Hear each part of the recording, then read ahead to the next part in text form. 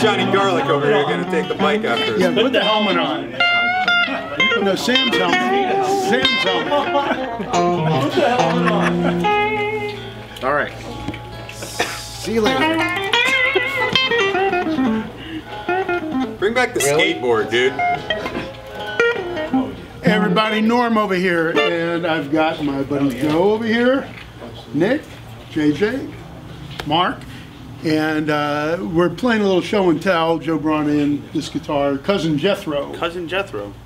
Yeah, I don't think I've shown you this one. This is a 1960 I bought maybe 3 years ago, and it's a transitional model because it still has the top that'll fade, you know, the sunburst fade, but it has a skinnier neck, and it's that's 14. My neck. I love that neck. Yeah. There's nothing wrong with a skinny neck. I tried to turn you on to that years ago, and then all of a sudden you started falling in love with these thinner neck ones. Well, you know, the internet tells you that you got to love a big fat neck, and if anything that I know over the years is everything you read on the internet is true, and you can believe it wholeheartedly, regardless of your personal opinions. Thank you. So, but yeah, this is a nice guitar. It's a beautiful neck.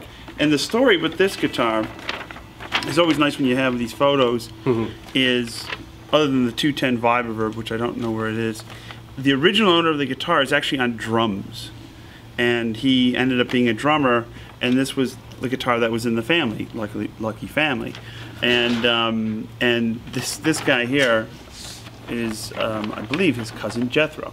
So I named the guitar Cousin Jethro.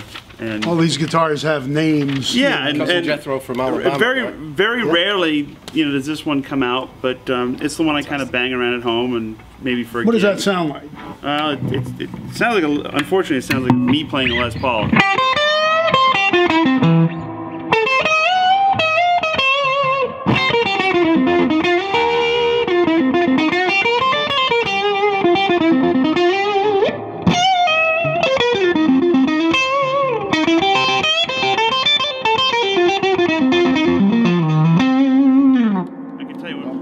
Rotten sounding Les Paul. What can I tell you? Well, a lot of times, you know, I sit on the couch and I play guitar like this, but you have to be careful because if you notice, the jack was like you were astute enough to give me an angled plug, but I'm lazy by nature and sometimes I just use a regular jack.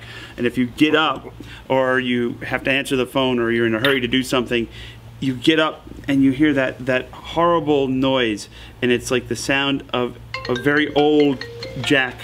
You're a man that's in demand. It's the sound of $150. Well, yeah, it's the sound of $150. But no, this one's a nice guitar, and it's all original and I bet that when you sit with a regular jack and it makes that horrible noise, it's probably a better horrible noise than you're going to get on most of the other guitars. And that's why I have a collection of BR5 lap steels. Because you hang them on the wall, you enjoy them, you get your Hawaii guitar on, and then when you hear that noise and when they fall up, the little jack plates fall apart, you just go over to the lap steel and pick out a brand new one. So, well, that's beautiful. Mark's sitting here with a 63 335. That's really gorgeous. Pretty cool. Our buddy JJ over here is a guitar connoisseur as well, you know, and I have Nick the disease. Also. Yeah, we were just talking about red thin lines. How everyone seems to be in love with them right now, especially you know, Joe. Who was known for playing they're so pretty. Well, that's Albert Hall spec, that guitar. That's cream, that's cream. You know, and the cream. I've had I'm lucky enough being a guitar geek. I've actually played Eric's original 60. I think it's a 63 or early 64. And you know, one of the things about those is you know, we were talking earlier that the plastic on this guitar is worth about as much as that guitar in total. But blindfolded, you're going to get just as much sound out of that as you are out of this. Yeah. And one of the things people, I know it's all about values, and these are PAFs, and I would assume being that's a 63, those are all patent numbers. Patent numbers are 1 and 1. it sounds the same. Exactly. Yeah, It's well, not- the sticker, I mean, It's when a they got the sticker. patent, It's a then sticker. they put a sticker on there with the patent number. Yeah, and Yeah. that little sticker adds a lot of value, and you can get Epiphone PAFs. They're like mini humbuckers that Yeah. say PAF, and I guess those sound better. But the nylon saddles and the patent numbers. I mean, that's a magical guitar, and it looks like that is going to follow me home, and then I have to bring some other stuff in to trade you. So I'm never out of We debt. torture in here. Joe when he comes in. I'm never out of debt. I've always get myself into more trouble. Well, we have a direct deposit plan for Joe, so he just sends all his money into our bank account. And Yeah. Or my wife's very happy with that. Or I stick Marlene. the envelope under the door at 4 o'clock in the morning. I There just it come is. in the shadows. I just drive up and stick more. And they open up in the morning. There's a little envelope from Joe, and it just chisels down the debt. My family's been eating well, thanks to Joe. Exactly. And I've been cruising well, by the way. I got to always thank you, because those blues cruises are the end for me. I mean, it's absolutely the best 4 days of entertainment you could possibly get. And I thought I turned my phone off, but apparently. Well, that we're doing 2 of them next year. We're doing one that sails here in America, and then we're doing a European one, which you're cordially invited again. I'll be there. And You heard it. We're sailing out of Spain, and it's actually the same boat. And we're doing it twice. So we're doing one in the summertime. We're doing the one in the winter. So that'll be fun. Well, it's the best entertainment you can possibly get. And JJ, what kind of guitars do you have, too? I also have a 60 burst, just a little, a little bit higher than that. And I don't know, all kinds of good stuff. Actually, I was just playing my first real collectible Gibson the other day, that I bought when I was 19, which was a 63 Reverse Firebird 7, which is just a wonderful Nice guitar. guitar. I have all kinds of good stuff, but I'm particular to Gibsons and Fenders, just like most of us, I suppose. They did them right. Yep. Yeah.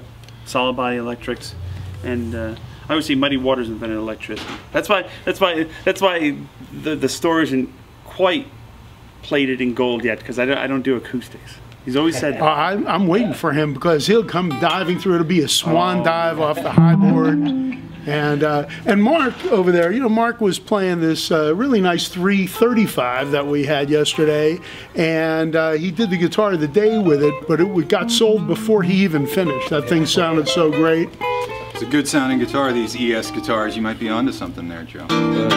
Actually, I bought sometimes what is my favorite guitar I bought from you, which is Ted Green's old 345. I remember that guitar. I kept it for many, many years. I played all the 345s in your store, and I was like, this is clearly the winner. It's a fantastic. We've been watching Ted- Freddie Ted- King all afternoon. Yeah. Since Oh you yeah, guys been in. We've but been Ted in was a 45 legendary guitar player in LA. Taught everybody from Andy Summers to, just about every studio guitar player, from Lee Ritenour to Jay Graydon, on and on and on. And everybody studied with Ted. And Ted was like one of these guys who he would charge like about $20 for a lesson or $25 for a lesson. And if you couldn't afford it, he would charge you $10. And if you couldn't afford that, he would charge you nothing. And he was like one of the great guys. He was a very dear friend of mine. And I had that guitar from him. I was never going to sell it. But JJ came in and he said, I was a student of Ted's. And, I figured. Unfortunately, I was not a student of Ted's. But Well, you knew Ted. Yeah. So, but. I figured it should go to somebody who knew who Ted was. You can always tell Ted Green students, because you'll hear someone playing a guitar and they do the cascading harmonics thing, yeah. which he more or less invented, right? Well, actually, George Van Epps, I think, was a guy did he? who did that. Yeah. And Ted studied with George, and he got that, and then he kind of took it to a different level, and he had a book called Chord Chemistry, which was a great book, which he hated. He called it Chord Catastrophe, but it was, a Bible for a lot of people getting into voicings. And he knew so many voicings of chords that when he played a song, you could see that he was struggling, that he had 20 different places that he could have gone, and he'd always get there. If you were listening to it, it was perfect, but if you look at him, he looked like he was having a fit trying to decide which inversion he was going to use. One of the guitar instructors that I learned from as a kid, his advertising slogan was that he knew every chord in the chord chemistry book.